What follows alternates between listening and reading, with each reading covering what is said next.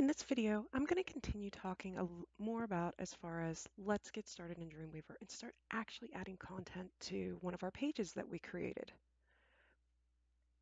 Feel free to reference my previous videos on my YouTube channel where I talk about setting up site definition. I'm going to continue building on what I created in that page. So in the last video regarding site definitions, we made an index.html page. We saved it to our website folder that we had made a site definition of. Now, before we dive in and start working any further here, a couple of things I'd like to point out is the first thing is you want to make sure you're working in design view. Again, these videos are meant for designers, not coders. Now, if you have experience in both, that's fantastic. You're more than welcome if you want to snap over to the split view. I'm going to take the approach, though, for this first kind of walking folks through, showing them what Dreamweaver is capable of. We're going to stick to design view. The other item that you will want to have available to you is if you do not, under Windows, under the Windows drop-down menu, make sure that you've brought up properties so that you get that property window. In my case, I snapped it and hooked it down at the bottom here. So let's get started with some of the basics here.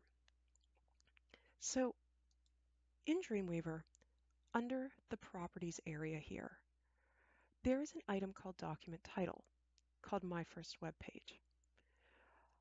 This is something that is set as far as this is what you see on the tabs when you open an internet page in a web browser. Normally, yes, we want this to be descriptive. So for instance, at any point in time, if I change my mind on this, what I can say is, all about cats. Now here comes the other side of things, is I want to preview this. I want to see what change was actually made.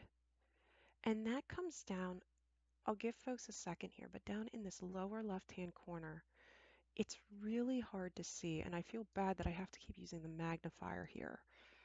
But right here, there's a preview button that if you click on it, let me move my magnifier, it'll go through and recognize all types of browsers that you have installed. Now, by default, it's set to Internet Explorer. However, I'm going to click on Google Chrome. Dreamweaver is going to ask me to save. I'll say yes. Let me zoom out.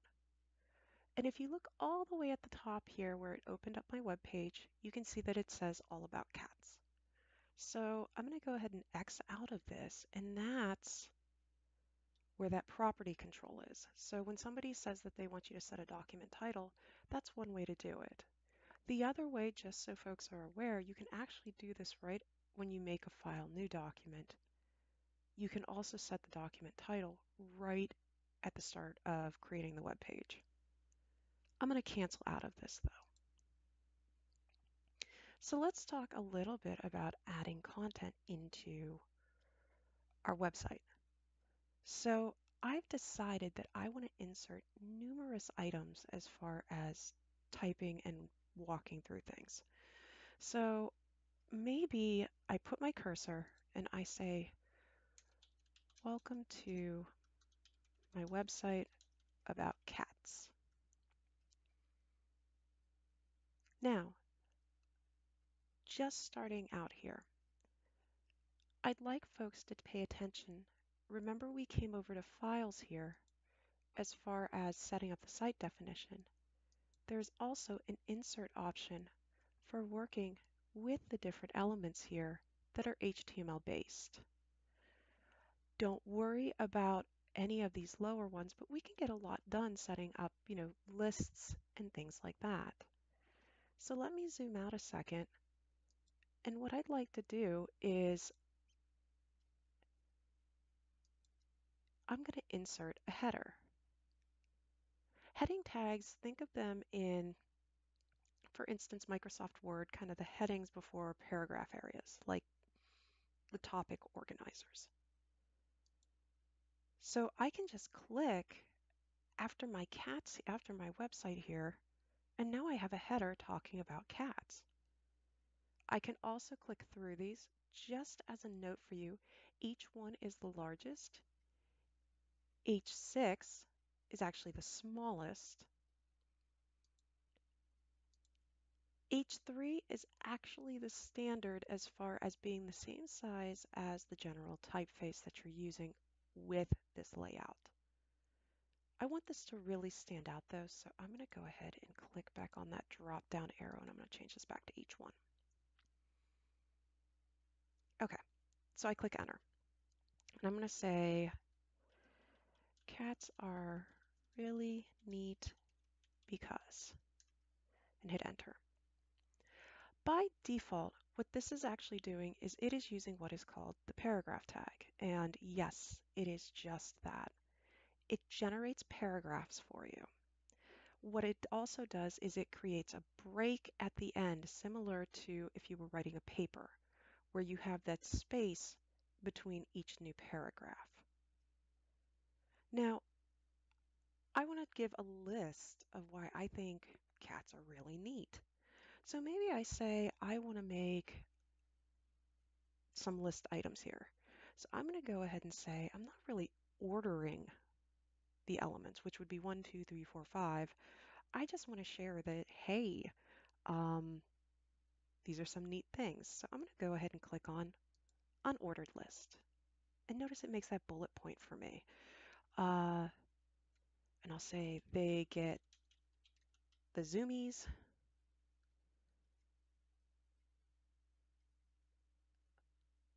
and like to play hide and seek.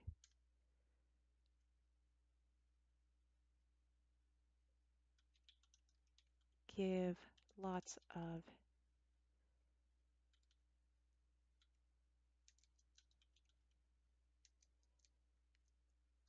I think it's headbutts.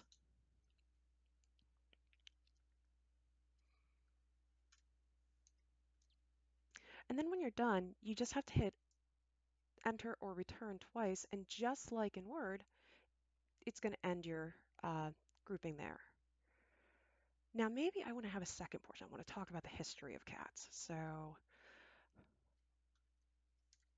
all about, whoops, the history of cats. Once again, I want to make a divider here, so I say to myself, you know what, let's do an H2 instead. I don't want it to be as large as the first element there.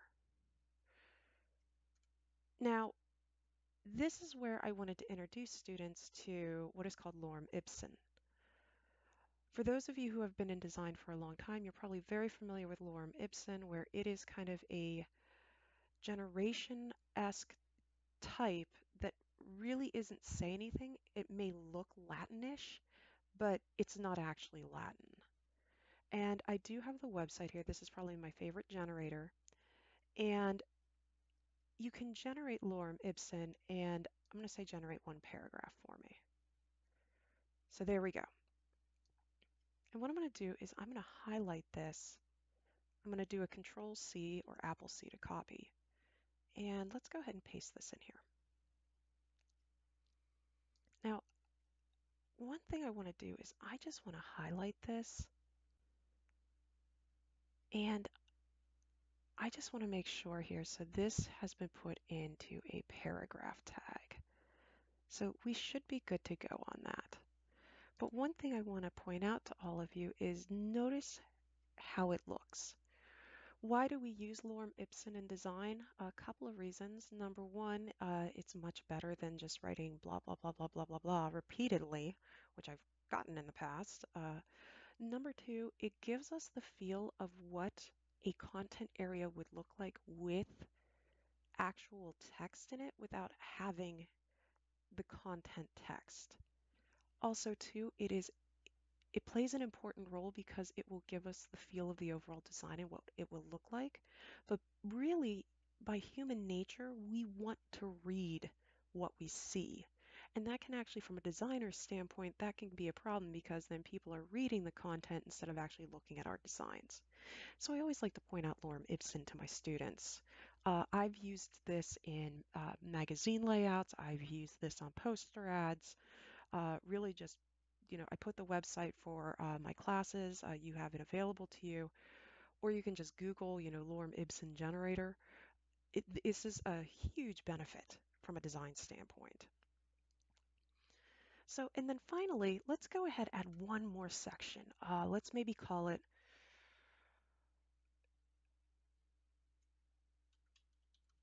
important considerations when caring for a cat.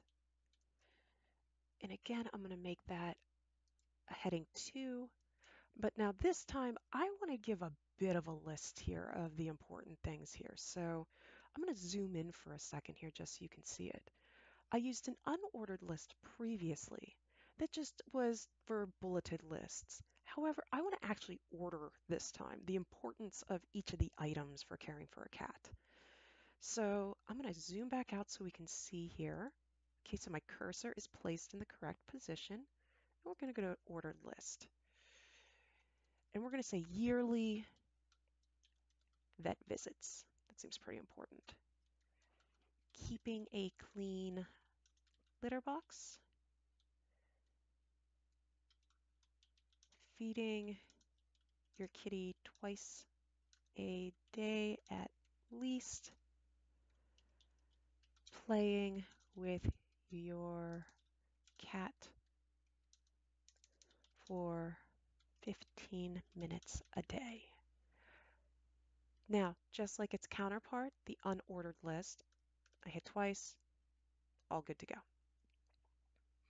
So there you have kind of a basic layout as far as working and laying out a web page.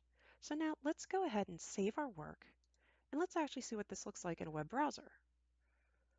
So if I go ahead back down to that preview and let's go ahead and take a look at Google Chrome. And congratulations. Really, this may not seem like a lot, and I'm going to actually pull this so you can see the scaling here. This may not seem like you did a lot, but this is actually a lot. Especially for those who have never made a website before, congratulations, you've made your first web page. Now, last thing I'd like to show in this video though is, so what exactly did Dreamweaver do for us? What did it help out with? Well, let's go ahead here. If you really want to take a peek under the hood here, you can go to code and you can see here all of the extra stuff that Dreamweaver did for you as far as the code side is concerned that you didn't even have to deal with. So now at this point, I'll go ahead and do one more. I've already saved, so we are good to go here. I'm going to navigate back to File. You can see that it is set to my index page. I'm previewing it both here as far as the web browser. Dreamweaver finally also does offer what is called the live view. We were in design, which allows us to do a layout, but if I do a live view, here it will actually show you from a measurement standpoint and what it does its best to try to give you a guesstimation of what you would actually see on a web page.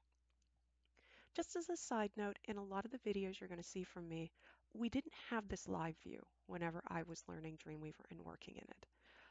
Also, because of the coder element in me, 9 times out of 10, you're going to see me just previewing in the literal browser. That I'm just going to come over here, I'm going to snap to the web browser and change here. Another reason that I'll often do that is let's say, let's change up here, like instead of welcome to my website about cats, welcome to, maybe we change it to welcome to the most important website about cats. And there needs to be 2 exclamation points at the end of that. I go ahead and save and notice what happens here. Immediately the web browser updates. When we get into images in future videos, I'm going to be talking a little bit more in depth about the differentiations between web browsers and why for so long we have tested in multiple browsers. At this point, don't even worry about that. So here you have a really basic website just starting out. There's so much more to learn as far as from the design side of things, but just getting those core pieces. Remember, your HTML is kind of the skeleton that helps the website stand up. Now we can start easing our way into CSS and layout, where that starts to add the finesse, kind of, you think of it almost like dyeing your hair, or what type, how many piercings, what type of t-shirt are you wearing, what type of shoes are you wearing, etc. So hopefully this was helpful. I'd encourage folks that if you want to keep practicing with this insert panel, make another web page. Play around with the paragraph tag, play around with the heading, make a table. A table looks just like it would whenever you're working inside of Microsoft Office. So hopefully this has helped getting you started working with making a basic website in Dreamweaver.